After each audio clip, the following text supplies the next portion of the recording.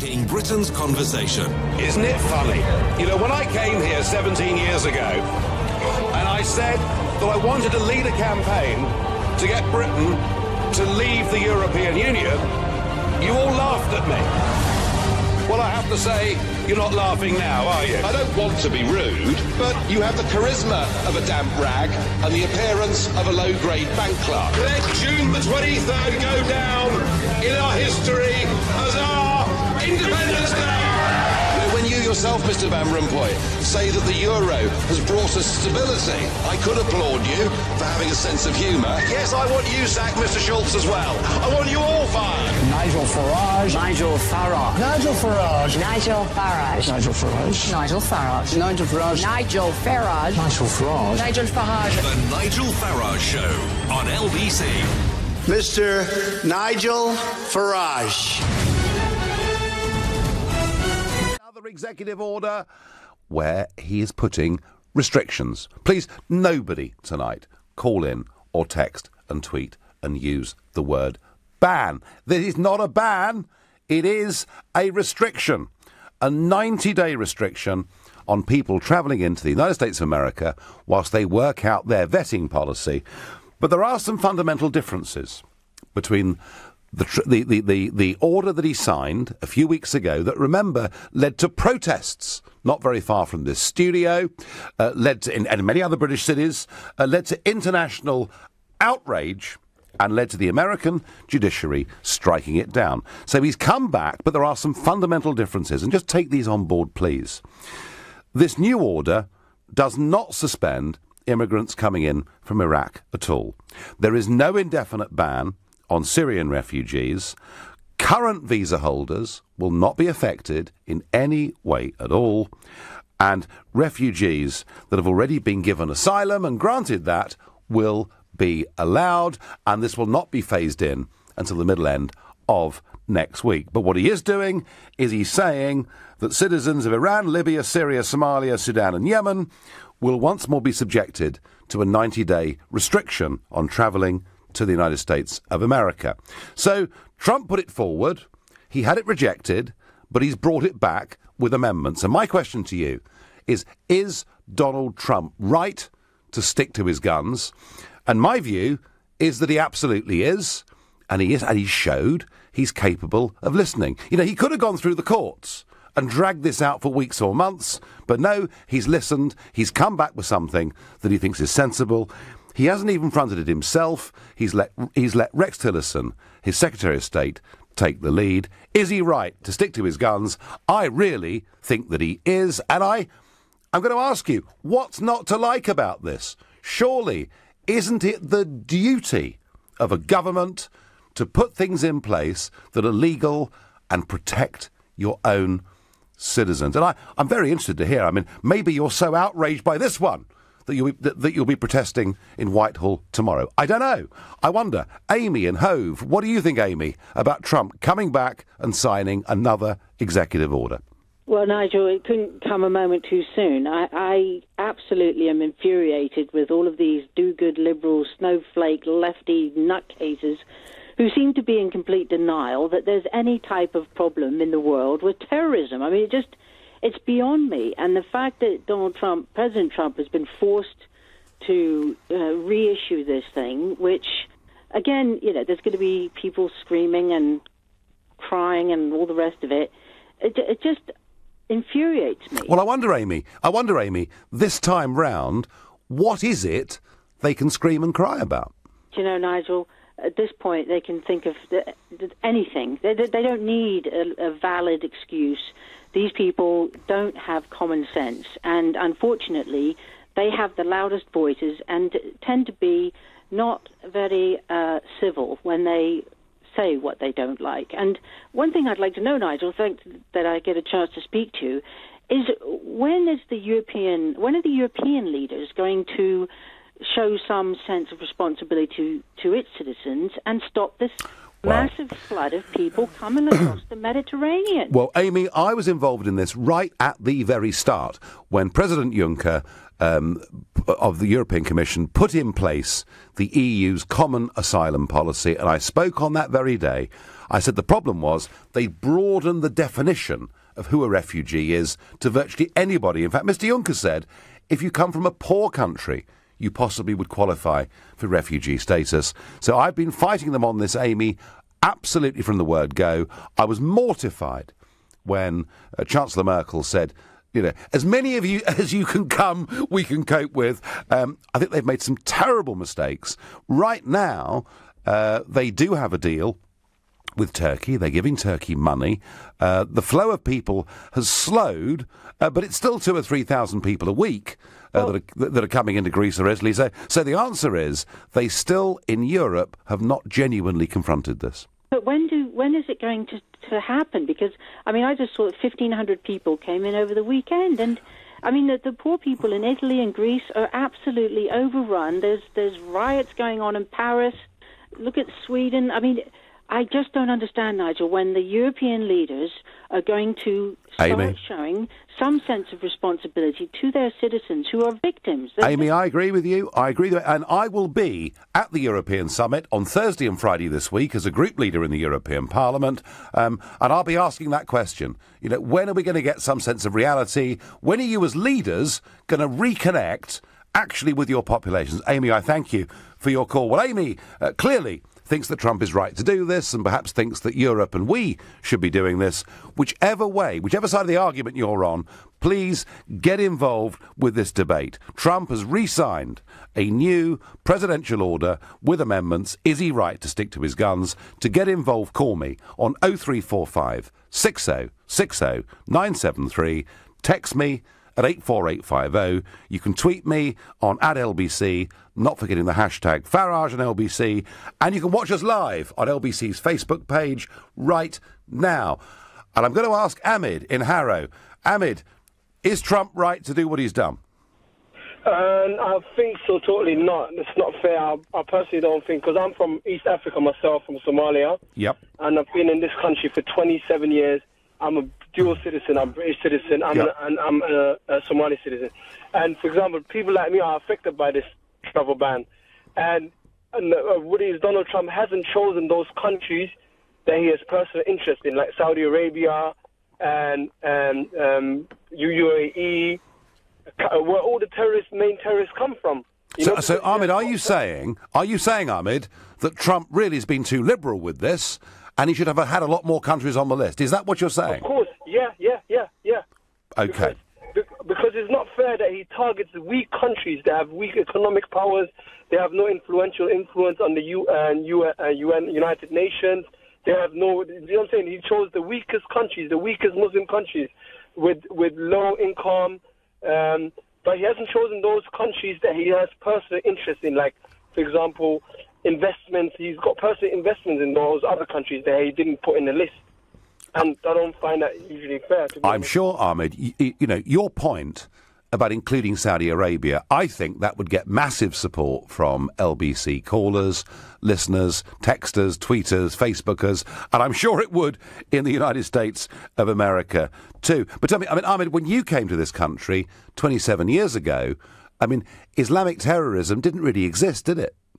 Yeah, it didn't really exist. And Nigel Farage, to be honest, I've never spoken to you personally, but I'm a big fan of yours, because I've watched a couple of videos of yours on YouTube where you talked about Somaliland and when you went to Europe and you were advocating for Somaliland to be recognized. Yes, I have been. Yes, you're right. Yeah, I've seen the videos. I'm a big fan of yours, and I was a big fan of UKIP, but I think he's kind of biased, you know, only including certain countries. Right. So, Ahmed, I thank you very much for your comments. Yes, I am a supporter of the recognition of Somaliland. Very much so. I always have been. I thank you for your call. Ahmed making the point that actually he's picked on weak countries, not on big, strong countries who probably pose an even greater threat. So Ahmed's saying Trump should have gone further. I wonder what Jack in Nantwich makes of this. Is Trump right to stick to his guns and re-sign this order? No, I don't think so. Right, go on. And I'm just going to sort of say that I sort of have an interest in this because half of my family have come from Iran. They came here many years ago and came and settled here. And how the border system worked before this, I don't know how it's changed now. I sort of know how the travel ban works.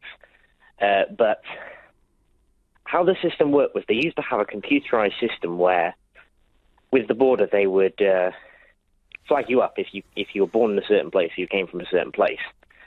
So how do you expect, with a system like that, which is so sort of automatic, that will bring you in for questioning? That's what happened to us when we visited. Yeah. We were, my dad was taken for questioning for about 45 minutes, just asked sort of general questions, sort of quite probing questions.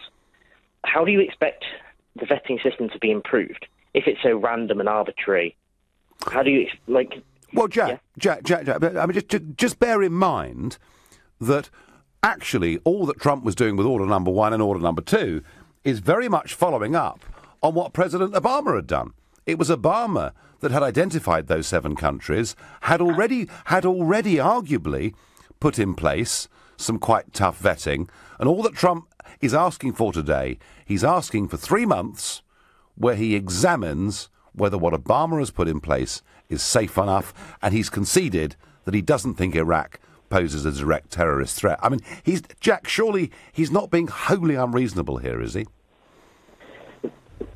I would say a complete restriction is very unreasonable. We came and we went through the system. It was quite an arbitrary system, and they decided after 45 minutes, we were the last people in the airport, they decided that we pose no threat. When was this, Jack? And this was a couple of years ago. This was about 2010. Okay. Well, Jack, listen, I'm not arguing that any of these systems are perfect, but what I am arguing, I think, is that there is a threat out there from extreme Islamic radicalism, and it is sensible for countries, surely, to make at least some provision to protect themselves. I mean, absolutely. I'm not just saying we should... No, sure. But, it was quite an arbitrary system, quite a system that just tied you up depending on where you were born. Yeah. And, I mean, really, is that... you can't just make...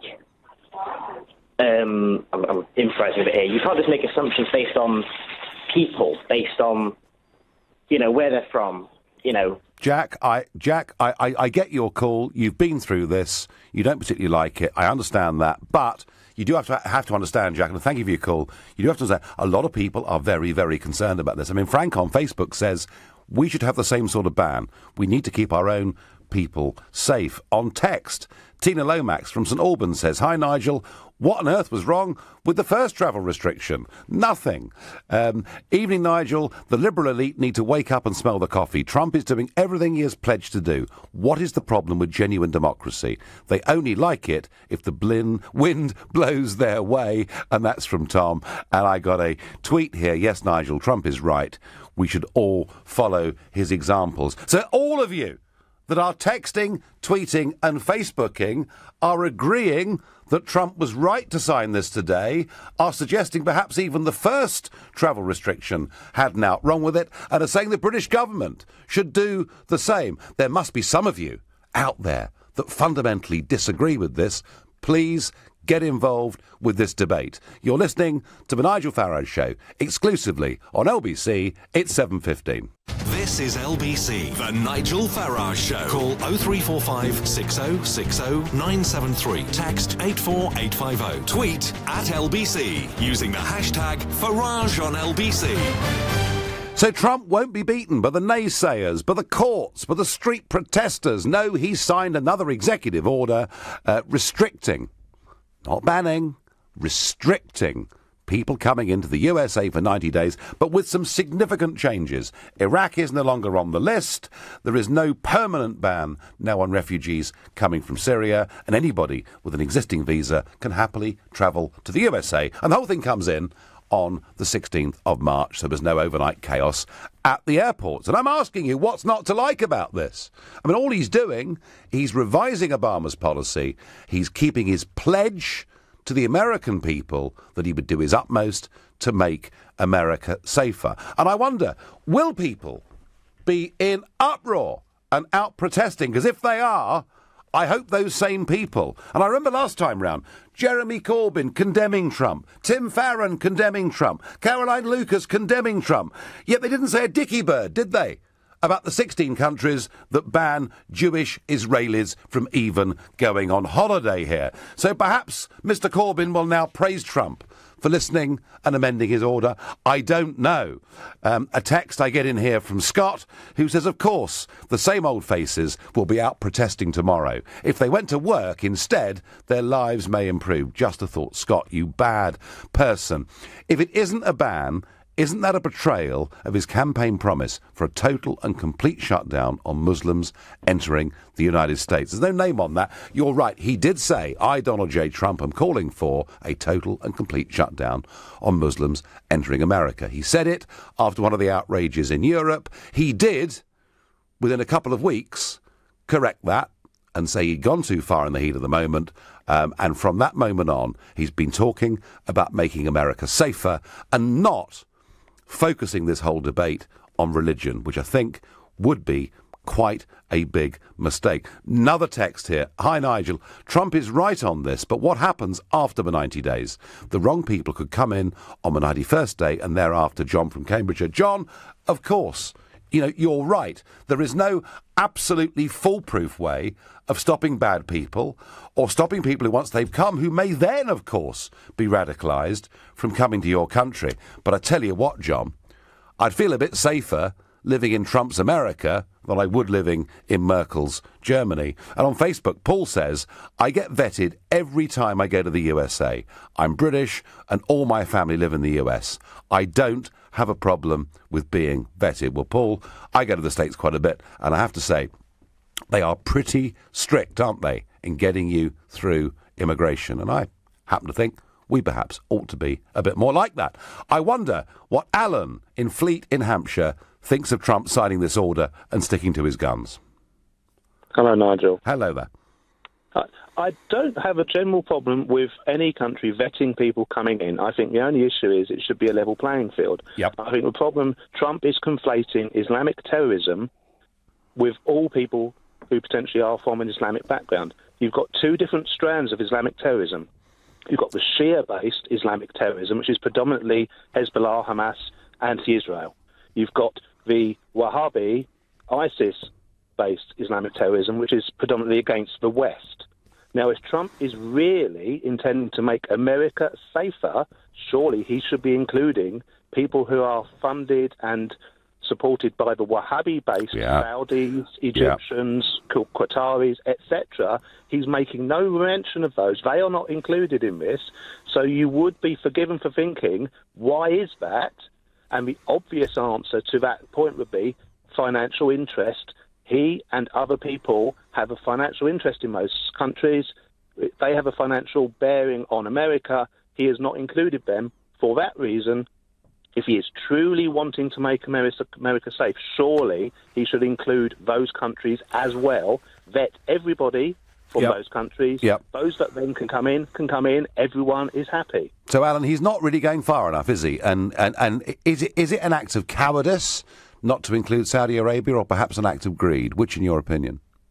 I think there are probably influences on America from that sort of money which would impact on American jobs. And if he's trying to present and do something to make America great again and find more financial influence and clout to get American jobs back, he needs Saudi on his side, and he's not going to do anything to impact on that.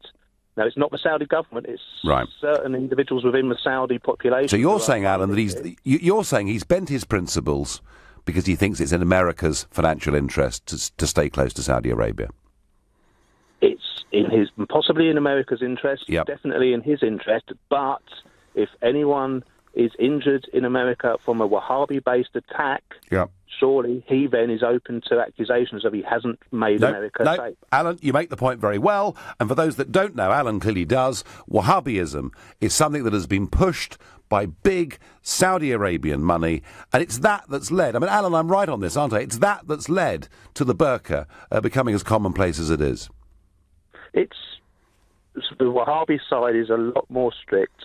the Iranian side is basically Shia-based. Yes. And finally, you've got the hardliners in charge who are a very bad influence in Iran. Yep. The bulk of the Iranian people are not as extreme as the Wahhabis. Yep. The Wahhabi side from the Sunni side is far worse, Yep. yet they are not being attacked Yep. by this as much as the Shia side. And I just don't see the logic in it.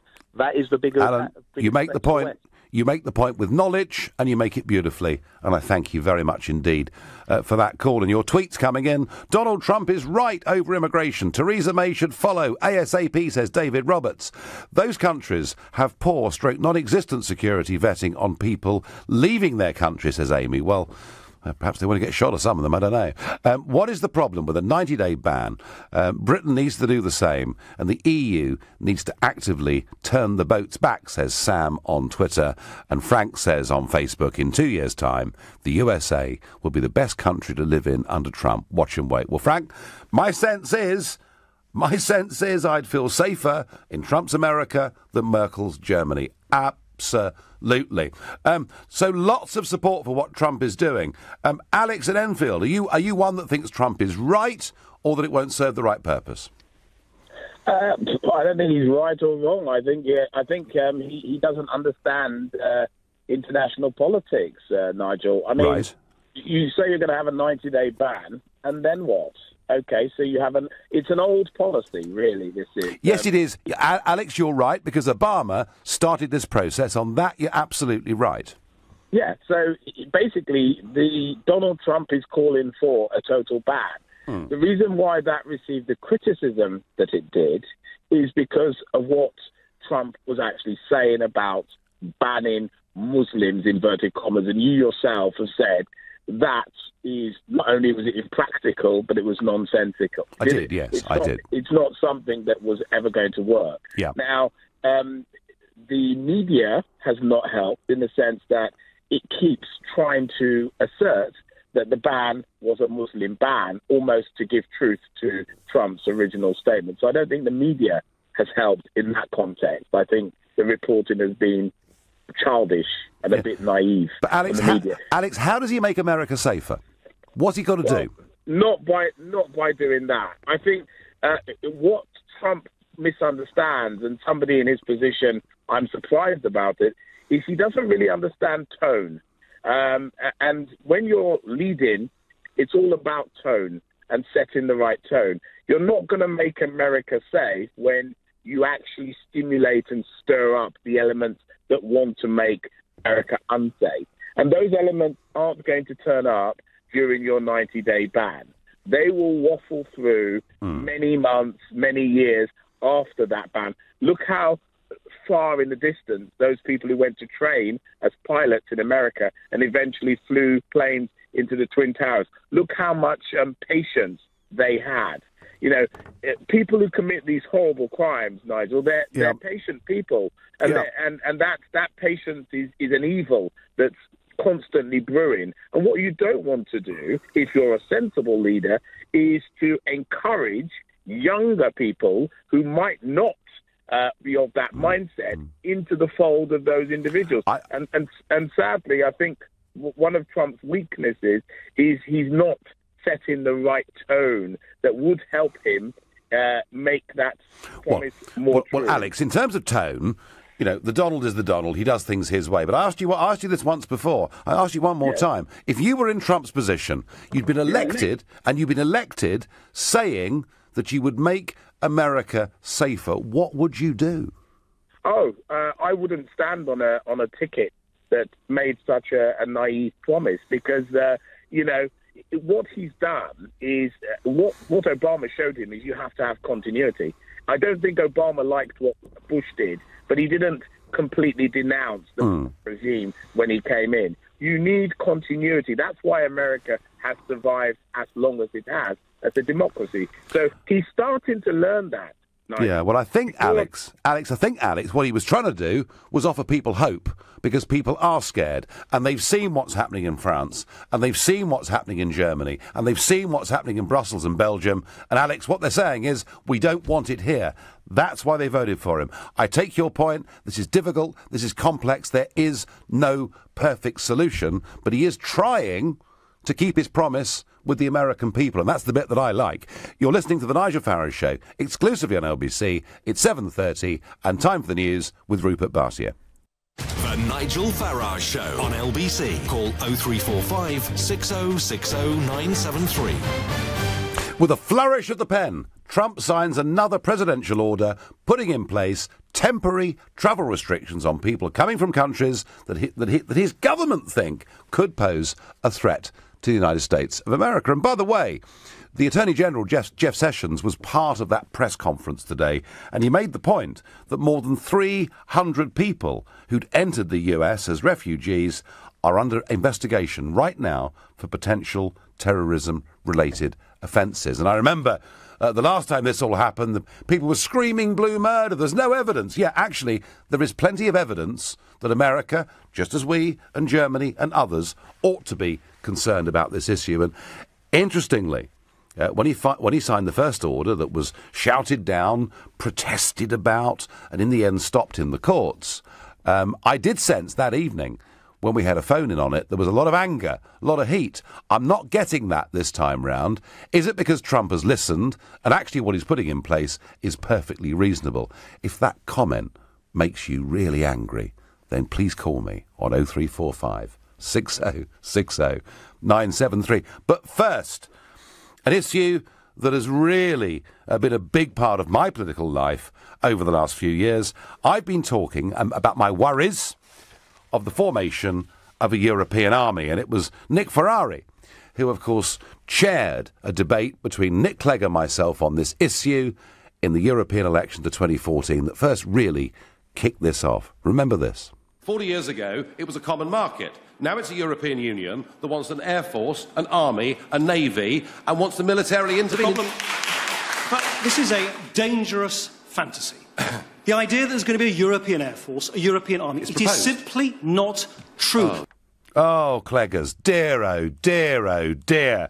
Well, let me just bring you up to speed, folks.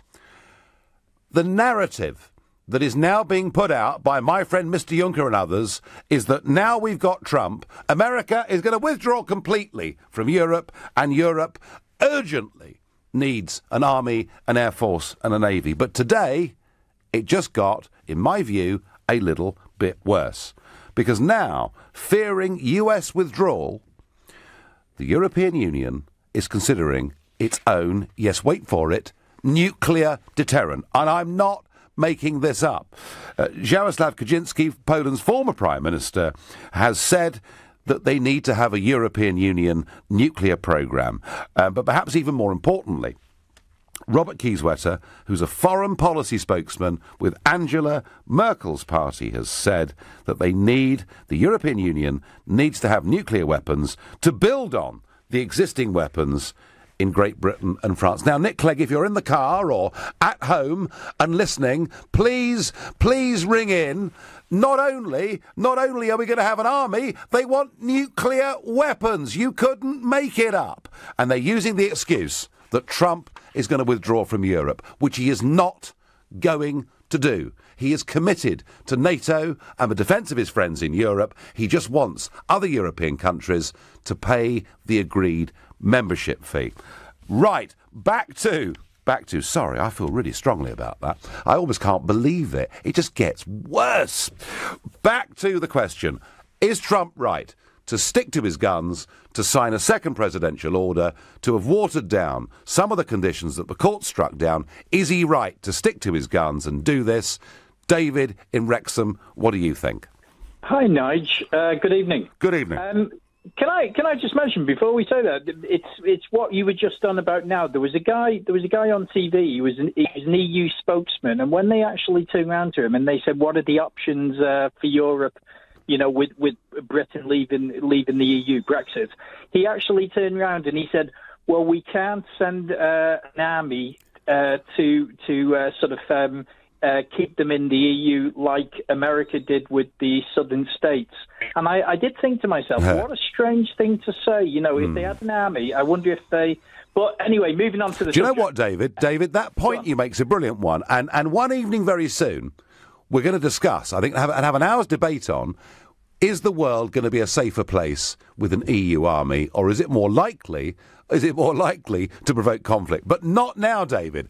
Tell me about Trump. Okay. Tell me about Trump, but is he right? Right. Basically, the turning point for me about this restriction was when I heard a member of the FBI, an FBI spokesman, turn around and say, he said, "We're not making the proper checks. We're not checking everybody, and there's people coming through, and we basically don't know anything about them." And to me, it's not just about the fact that somebody could be planning to let off a bomb, or they could be planning to drive a truck. I married a Kuwaiti, and to learn Arabic, I went to a mosque in Liverpool. Yeah. And what you tend to notice is there's a lot of guys there who are preaching not just kind of things to radicalize people, but they're actually preaching sort of hate against countries like Israel, which Israel, to me, is an ally, because Israel has never threatened us. You know, they're a pretty decent country. And there's a lot of things going on in the country, and we're not vetting people. And you have to ask yourself, do you want somebody like Donald Trump, who might not have the perfect answers, but he's doing something? Or do you want somebody like Merkel, who just sort of sticks her head in the sand like an ostrich and says, "Everybody come over here. Oops, I've made a mistake." David, I get it, mate, and I've said it twice on this show so far, and I'll say it for a third time. I would feel safer living in Trump's America than Chancellor Merkel's Germany. David, I thank you for your call. Your Facebook messages coming in. Robert says, no one has a right to enter into another's country. Whilst immigration, properly controlled, is a wonderful blessing between countries, it is a privilege and not a right. And each nation can control and dictate the terms by which that privilege is extended to others. Trump has every right to continue on this path that is neither racist nor wrong. Jen says on Facebook, the last 5 presidents before Trump put the exact same ban in place, often for twice as long, up to 6 months, which is what, in fact, Obama did do a few years ago with Iraq. It is not a Muslim ban. It is a ban on people from those countries entering America because they have no checks in place at the country of origin. Second time that point's been made tonight. Leon says on Facebook, do you believe that Islam should be banned in the UK? No, Leon, I don't believe Islam should be banned in the UK, and I believe that if we get ourselves into a position where we go to war against a religion, not only will we lose, but will doom our children to an undoubtedly miserable future. We've got to get the good men and women who are practising Islamics in this country on our side and separate out the baddies. That's the only way we're going to be able to fight this. And a tweet needs to add Saudi Arabia, where the Twin Towers terrorists came from, says Stuart Coulsall. Stuart, a lot of people feeling that actually Trump hasn't gone far enough, and there should be other countries included on that list. I wonder what Charlotte, living in the beautiful Forest of Dean in Gloucestershire, thinks of this. Charlotte, good evening. Good evening, Nigel. How are you? I'm very well. Is Trump right to stick to his guns and keep going? I think so, yes. To me, I think he's done the right thing to a point. I am very disappointed, however, that he hasn't included Pakistan, which is a hotbed of terrorism and savagery, as far as I'm concerned, religiously. Yeah. And I think he should have really banned, Pakistan as well. And I totally agree with what they're saying about Saudi Arabia, because I think there are issues there, but I can understand the complexities, because obviously, because they are a very rich country and they've literally sort of bought everything. But Pakistan, Charlotte... And everybody else. But as far as I'm concerned... Pakistan, Charlotte, is a Commonwealth country. Are you suggesting that a Commonwealth country, that there's a serious problem with it? Well, I mean, you've only got to look at what goes on in the country, and also you have to look at the people that are actually going to Raqqa and joining ISIS. A lot of them are, they're not specifically Pakistanis, but a lot of them are, and I think he could have at least done something. I mean, all right, if you're saying it's a Commonwealth country, and do we really want to start banning Commonwealth countries, then fine. But the thing is, there is a problem, there is an issue. He could have done something. OK, Charlotte, you've made your point, but I will ask Pakistan is listening to this show, if they think Charlotte's completely wrong, come and tell me why she's completely... It's very interesting, though, isn't it? I'm getting caller after caller saying Trump isn't going far enough. Trump needs to extend this ban and bring in a whole load more countries. And on Twitter, Zod the God says, I'm afraid that another Liberal judge will just shoot down this executive order like the first one. I'm not so sure, Zod the God, whether that's actually true. Also on Twitter, I say we should ban all Trump voters from entering the UK until we can figure out what the hell is going on, says George. I like that. That adds a nice little twist to the overall debate. You're listening to The Nigel Farage Show, exclusively on LBC. The time now is 7:45. Leading Britain's conversation. The Nigel Farage Show. Tweet at LBC using the hashtag #FarageOnLBC. Sticking to his guns, Trump signs Executive Order number 2, putting restrictions in place from people coming into America from countries they think could potentially be dangerous. And so far, most of you don't think he's gone far enough. You should have added countries like Saudi Arabia and possibly many, many others. I think Trump is right to stick to his guns, I have to say. I wonder what Nathaniel in West Norwood thinks.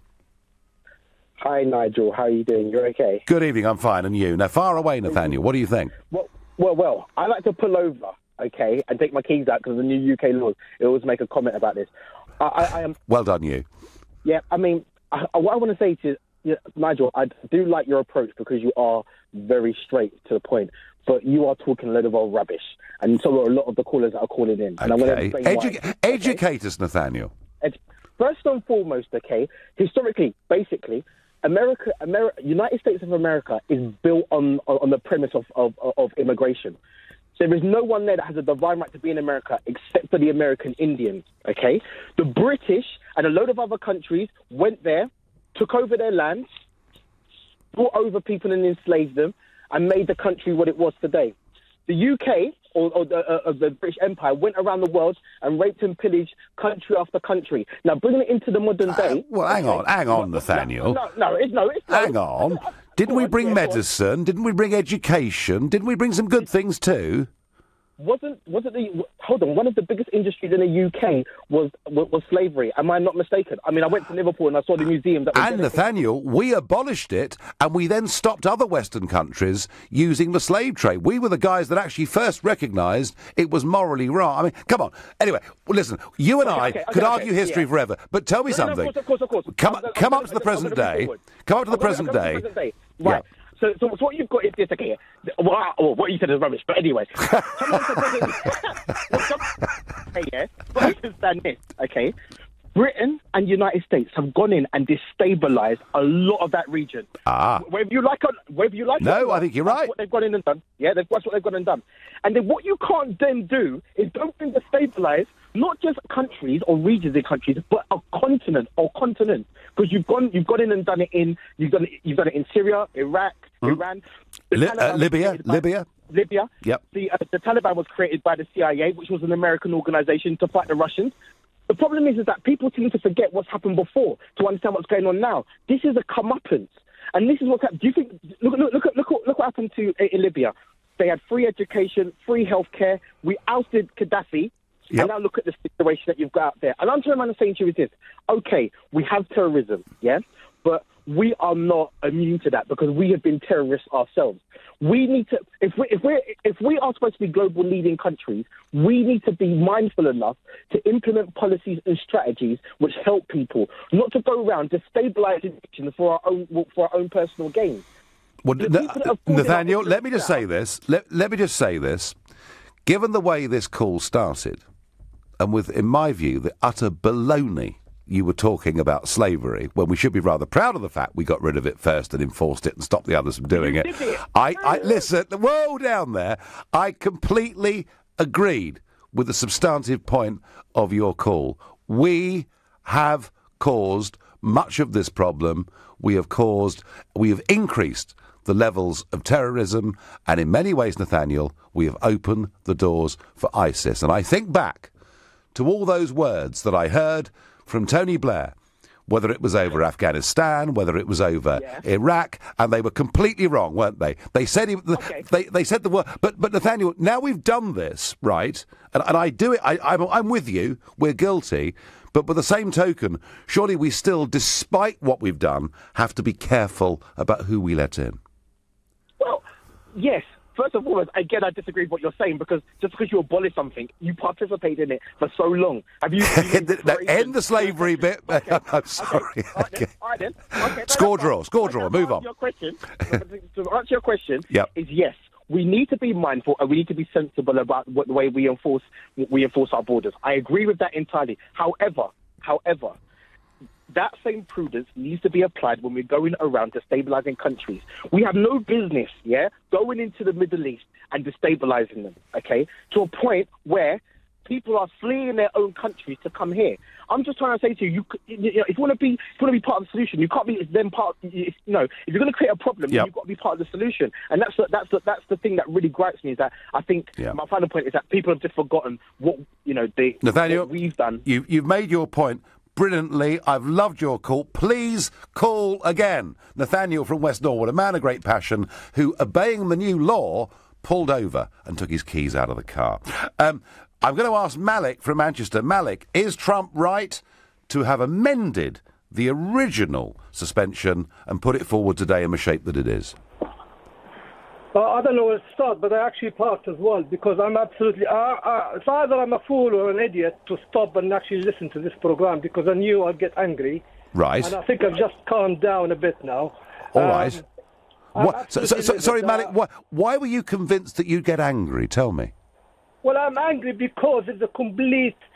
Like the guy in the European Parliament, and he said you're a liar, and he is. So if you are ready, and you talk about political correctness, be courageous, Nigel, and listen. I'm going to listen, Malik. I mean, I'm all ears, mate. Far away. What is it you gaining from attacking Islam and Muslims week in, week out? How dare you? Last 2 weeks you mentioned about the reformation of Islam. What do you know about my religion to even say that? How dare you, sir? How dare you? Okay, you invaded our countries. You've given our land, Israel. You gave it to white Europeans. You've taken two American continents with 70 million dead over 200 years. New Zealand, Australia. You created Gaddafi, Saudi kings. You created Saddam Hussein. You created Al Qaeda. You created ISIS. What else do you want? Malik, Malik, hang on. Whoa. Now, listen, I may have done some bad things in my life, but I don't think I'm personally responsible for everything that's happened over the course of the last 4 centuries. Let me ask you a quick question. Yeah, we have talked about problems within the religion of Islam. I've always, Malik, made it clear I am not your opponent, but would you not agree with me that there are, within some sections of your religion, a problem? Come on, tell me what you know about Islam. Tell me, come on, tell me what's the problem. Well, what I know... No, go on. What I know... Go on. Oh, you don't want to listen. What I know is that the later parts of the Quran are perhaps unpleasant in a way that many would say the earlier parts of the Bible, perhaps in the modern world, create a problem. And it's all about interpretation. I challenge you, there are 100% more violent terms in the Bible than there are in the Quran. I'll give you an example. Tell me one instance in history where a conqueror entered a city and let everyone free. Tell me. Give me an example. Malik, go on. Malik, if we're going to have a theological debate, and there isn't time now, you're quite right. Hang on. There are earlier parts of the Bible that many today, in the 21st century, would object to, but very little that anyone would object to that appears in the New Testament. And with the Quran, it is somewhat the other way round, and this is about interpretation. Malik, I just want to say this to you. I am not against your religion in any way at all. I'm against extremists in your religion that make your life in this country considerably more difficult. And Malik, surely, would it not be sensible for countries like America and Britain to do their utmost to stop terrorists coming in? Yeah, tell me, who's created them? Well, Malik, I cannot, and I do take your point, and the previous caller, Nathaniel, made a similar point. I was against the Iraq war. I was against the Libyan war, for goodness sake. It isn't all my fault. Not all of it. It's other dark forces, and you're just a pawn in their game. I tell you who's the evil of this. It's the distraction, which is Israel, creating all these ISIS and the rest of them. Well, and if you tell me now, Malik, I think we are heading into prejudicial territory here, because when I hear people objecting to the very existence of Israel, I begin to ask myself where religious tolerance begins and where it ends. The last texts and tweets, Trump is 100% right. He is the president and knows what's best for the USA with the intelligence he receives, and that's what Sy says. And the thought of the EU elite having an army as well as nuclear weapons literally fills me with dread. The UK needs to get out ASAP, says Seamus. Prime Minister May, are you listening? We don't want to be in a nuclear European Union. My final thought on all of this is that President Trump, and I've said this before, he is a man, whether you like him or not, of immense moral courage. He believes he was elected on a ticket, and he will do his utmost to put that into policy.